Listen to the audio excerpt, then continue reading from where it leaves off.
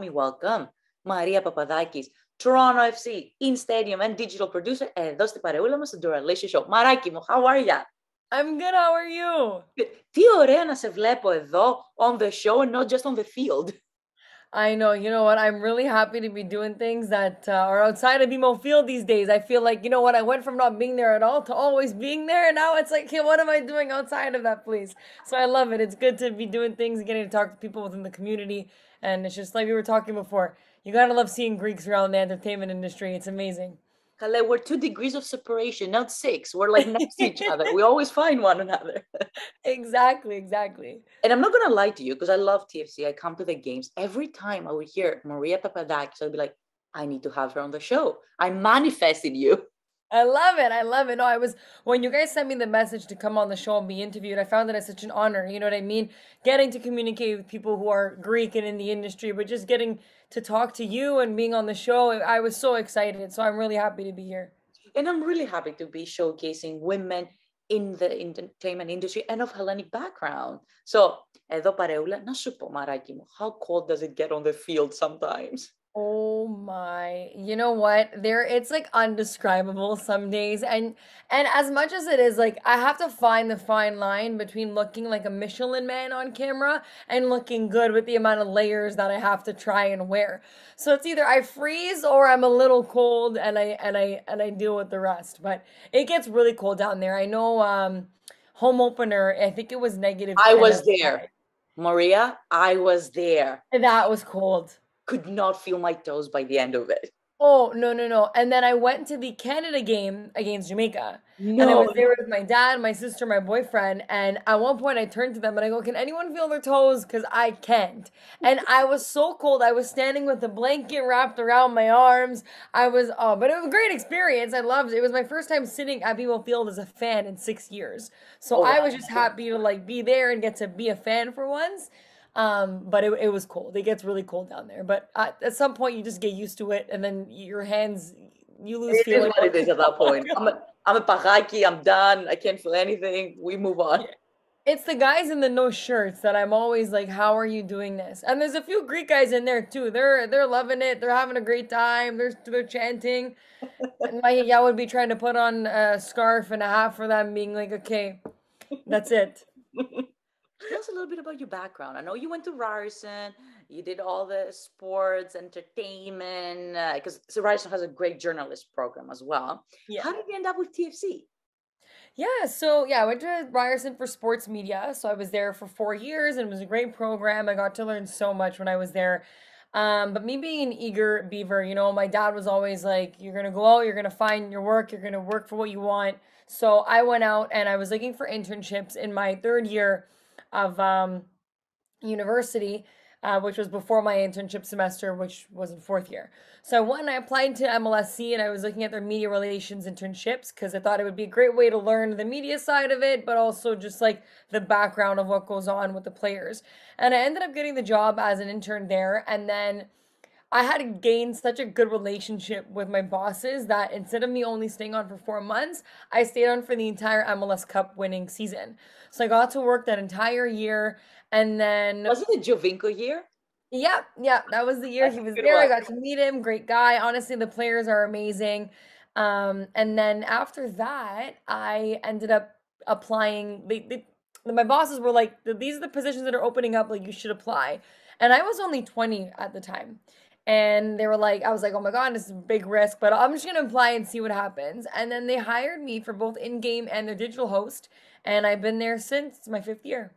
I love it. Λοιπόν, πάμε διαλυματάκι. We'll be back and I want you to tell me who's the hottest player on the team right now.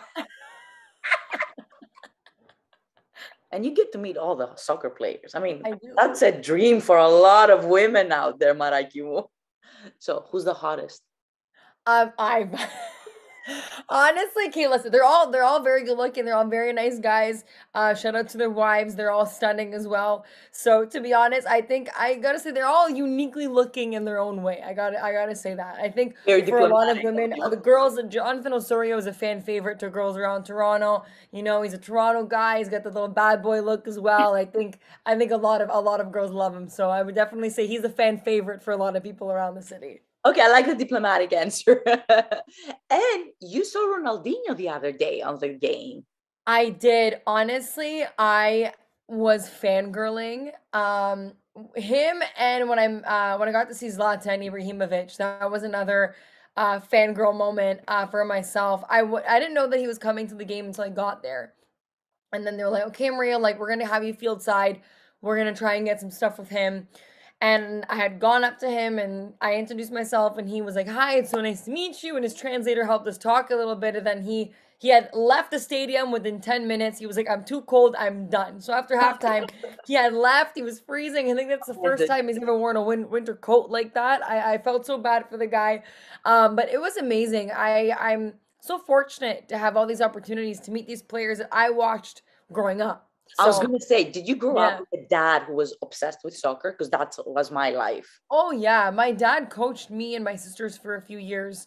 And I remember if I had an off game all the way home, I heard it all the way, all the way, all the way home about what I did wrong, how I should have been better. On Saturday mornings, I'd sit with my dad and watch soccer, and he goes, "You should learn skills from them," and everything. So, and even with like the ethnic Yomada, we have like the whole everything going on in here. There's only Biako, there's Panathinaikos. So it's always a conversation to be had about soccer around my house. You know what? My dad never had a son. I was his little boy. I grew up with Liverpool, Panathinaikos, and Olympiacos. Yeah, we should have diaries like the Dora soccer dads. Yeah, and you know what? It definitely, instead of the Princess Diaries, it's the Greek Diaries, and I think that's the way it should work. Yep. How proud are your parents right now that you grew up with soccer, you played soccer, now you're at BMO Field every week? Yeah, no, honestly, my parents, they're very proud. They've always advocated for me. You know, obviously, media is not like the traditional career many people go into, especially as a woman in sports specifically, right? So, they were always super supportive. They were always making sure that even on days where I would have people, you know, I didn't get the job or I didn't do what I wanted, they were always like, this is just a step into learning more about yourself and learning more about the industry. And then my parents ended up buying season tickets when I first started. And now they're at every game. They haven't missed a game. Unless they're in Greece, of course, because the Greece always wins. But you know that. But no, they're super supportive, and I couldn't ask for better parents. Yeah. And all the entire summer you're on BMO Field. So when do you go to Greece? That's very important. I don't. I haven't been in 7 years. The last time I was there, I was for my cousin's wedding. It was actually the year before I got hired. So I was I was in second year university, so I was 19 when I had been there last, and then I haven't been since. So it's been a long time, but I am hoping to get there at some point within the next year and a half. So we'll see. Fingers crossed. Λοιπόν, πάμε για λιματάκι. What's your favorite Greek? Who's your favorite Greek singer? Oh, I gotta say Argyros. Πάμε να ακούσουμε Κωνσταντίνο Αργυρό, and then we'll be back. And Μαράκι μου, how important do you think it's your heritage when it comes to your career? So important for me, you know, as much as I used to give my parents heck growing up all the time. I'd be like, I do not want to go to Greek school. I do not want to go to Greek dance. Why am I going? My Saturday morning should not be spent here. I should be with all my friends or at soccer. And you know what? I appreciate it so much now. And that when I have kids, I want them to do the exact same thing. And it's just so important because you get to learn more about your culture each and every time. You get to communicate. When you go to Greece, you don't feel out of place. You know, so for me, it was so integrated into my life as a kid that now I value it. We're at every Greek concert with my friends, you know. All my Greek dance friends are the friends I'm friends with now. My sister's marrying one of the guys who went to Greek dance with. So like, you know what I mean? It's become such a community and we're all just a big family that I will never ever regret doing any of that. So and we have all those embarrassing photos of us in the costumes for Greek dance that I will never lose sight of. So it's all fun, right? So why soccer? Would you have gone, let's say, the Raptors or somewhere else, or did you want to stay in the soccer industry?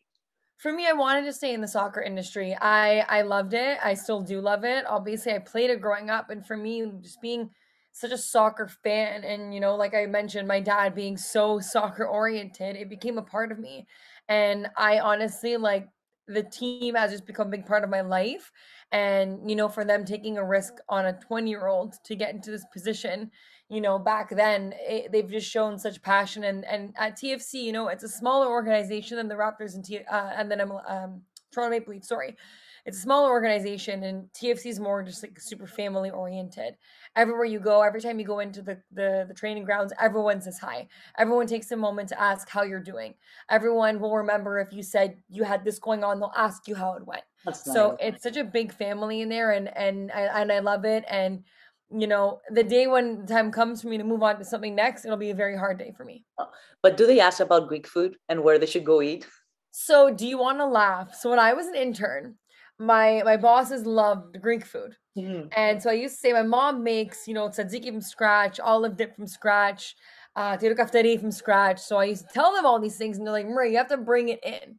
So my mom one day brought all these dips in with pita, and it was great.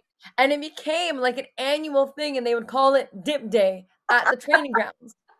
So on like every few months, my mom would come in with tiropitas, panacopitas, the dips, and everyone would come in. Some of the players would come and eat, and it would just be the dip day. She's the real MVP of TFC, Koritzimu, your mom. Oh yeah, they'd be like, "When's your mom coming? Like, we see you enough. We want to see your mom and the food." And I was like, when "Oh is my she God, coming? so... I'll join too, just so you know. Yeah.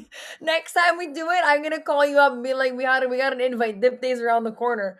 So so they definitely love the Greek heritage there. And you know what? Even the chefs at TFC, they do like different days, and they have like empanadas some days. They do like different things around the world. So they try to cater to everyone's cultures, and it's a beautiful thing. So yes, the Greek heritage is definitely announced at TFC. I love it. And as a female in a very dominated world like the sports industry, yeah, how do you feel? Because you're the face of TFC right now. How does that feel? And what are some of the obstacles at the same time? Yeah, you know what? When I first started, number one, I was young. And, I used to have a lot of people be like, oh, who is this, young blonde girl? She probably doesn't know what she's talking about. Girls don't know soccer. Girls don't know analytics. They Let don't me know teach you this. offside, Pestus. Yeah. Yeah. So, for example, like they would just always use like what I looked like as a way to demean what I was doing. So, oh, whatever, she's just a blonde, pretty girl. She just smiles. And like, you have to learn to just get over those comments, because anytime you're a female in any industry, just like in the fitness industry, the business industry, marketing industry, you will always get torn down in a certain way because everyone always underestimates what you can do. So the barriers that I had to go with were just proving people wrong. So the first year of my job there was me proving a lot of people wrong. And it kind of gives you a little bit more confidence and a little more fire under your butt, because you're like, I know you're wrong and I'm proving you wrong, and I love to see you when you be quiet. So it's kind of and be quiet. So you know what I mean? That's what I had to go through. But now everyone, you kind of gain a level of respect after being there for so long, and people just know who I am. But you gotta have thick skin. Not only as a female in the sports industry, just being in the media industry alone, you gotta have thick skin. Everyone's gonna love you, and that's something that I had to learn, because I've always been just like a friendly person, and I want everyone to be my friend. I want everyone to love me. I love everyone. It's just like kind of how I was. Philoxenia that we've been raised into. Philoxenia. Yeah, exactly. Showing respect, showing love, bringing people in. And you have to learn that people are going to screw you over, and that you can't trust everyone that says they have the best outcome for you, and that you have to have a thick skin. Not everyone's going to love you, and you just got to do what you got to do, and that's it.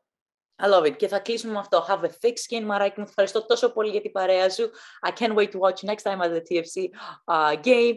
Καλή επιτυχία. Τα φιλιά μου πολύ. Thank you so much. Ευχαριστώ πάρα πολύ. Thank you so much. And I hope to talk soon and be back. Back. Φιλάκια.